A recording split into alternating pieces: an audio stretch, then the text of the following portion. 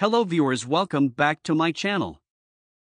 Today I am going to show you how to change engine air filter for 2016 Kia Sorento, which is very important for your engine. I bought this filter from Amazon only for $13. Once I paid $65 to mechanic just for change it, so please don't do this mistake.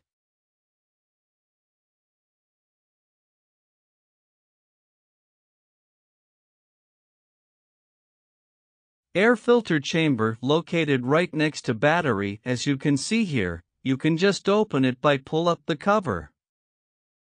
Once you open, remove your old filter and remember which way face up. Then just replace with your new filter.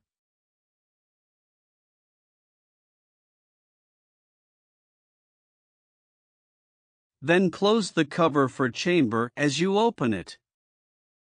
That's how you change your engine air filter without any tools or help.